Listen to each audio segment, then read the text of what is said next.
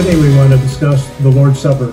I want to do two parts. The first one is to talk about the terms that are used in the New Testament, and then next week we look at the meaning. There are four terms that are used in the New Testament, or at least have been interpreted by the church as being the terms that reference what we call the Lord's Supper. The first one is Lord's Supper, and interestingly enough, the only time that term is found is in 1 Corinthians 11:20, when it says this: "When you come together, it is not the Lord's Supper that you eat, for as you eat, each of you goes ahead without waiting for anybody else. One remains hungry and another gets drunk. Don't you have homes to eat in and to drink in? Or do you despise the church of God and humiliate those who have nothing?"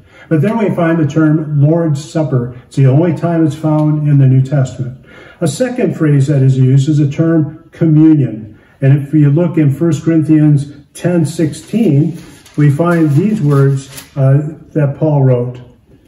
"Is not the cup of thanksgiving for which we give thanks a participation," in the NIV, in the New Revised Standard Version, it's the word sharing, and in the Old King James, it's the word communion.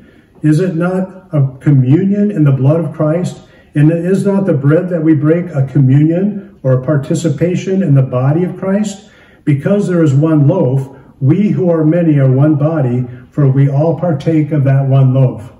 So communion is a word that is used to refer to what the experience is. The word communion comes from the Greek koinonia, which means a common mind and a common thinking. So when we take the Lord's Supper, we have a common mind and a common thinking about the Lord, and remembering the instituting of that on the Passover feast and remembering his death, burial, and resurrection. A third phrase is the term breaking of bread. We find this in Acts 2:42 and Acts 20, verse 7.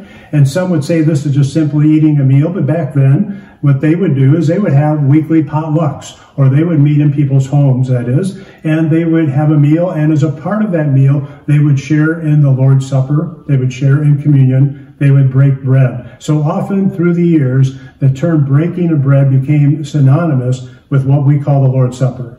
And then the final word is the word Eucharist, a word that most of us don't use, but it's because it's a Greek word. It's just been transliterated for us. But churches like the Catholic and the Lutheran and Episcopalian Church use that particular term. And it's a very good term in the sense that it's a Greek word that's found in 1 Corinthians, the 10th chapter in the 16th verse, where it says, "Don't we give a thanksgiving?" And so that's really what the word means, is to be thankful. So as we come together and we share the Lord's Supper, we have a common mind with each other, and we become one body by breaking the bread, and we give thanks for what Jesus has done for us.